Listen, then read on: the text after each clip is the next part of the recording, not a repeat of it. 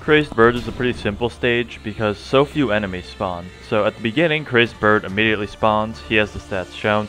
Now what you want to do is just save up until you have enough money to deploy Awakened Bahamut, deploy a Crazed Macho to take a hit, and then immediately deploy Awakened Bahamut so that he can rush in and deal tons of damage to Crazed Bird, because Crazed Bird can only kill Bahamut in 3 hits.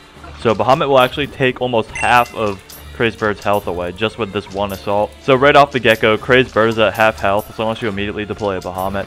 And Crazed Bird isn't alone. At 60 seconds, Rain D's spawn, who are mid-ranger units with 300 range and a ton of knockback counts. Though they can deal decent damage, they're not too much of a threat. A Boar spawns at 186 seconds. He's a big threat, strong, fast, low-ranged frontliner who can help cushion damage for Crazed Bird and just push ahead because Crazed Bird's pretty slow.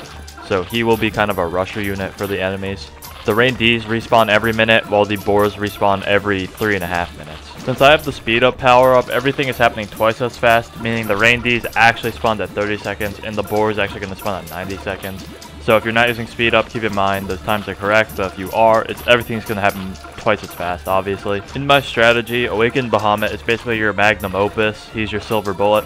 He is the main way to deal damage to Crazed Bird, and within 3 Awakened Bahamut cycles, Crazed Bird will definitely be dead, as long as you time him right and there aren't too many enemies on the field. Like, for example, do not deploy Awakened Bahamut when Boar is on the front line, unless you need to, because Boar will just soak up all the hits and Crazed Bird will just kill Awakened Bahamut without allowing Awakened Bahamut to hit the bird at all. So essentially the stage is just cycling Awakened Bahamut and chipping Crazed Bird down with some of your other attackers like normal Macho Legs, Crazed Legs, Island Cat, and Holy Valkyrie every now and then if you have enough money. The only hard part of the stage is when Boar is on the field, but even then it's not too difficult because if you really need to, you can save Awakened Bahamut to kill Boar. I didn't. All you need to do when Boar spawns is, if you didn't notice, up until now, I've only been deploying Crazed Macho and Crazed Tank, which helps me save money and it meat shields perfectly fine.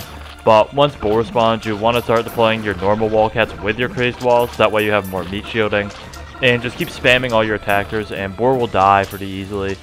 It's not that hard, very simple.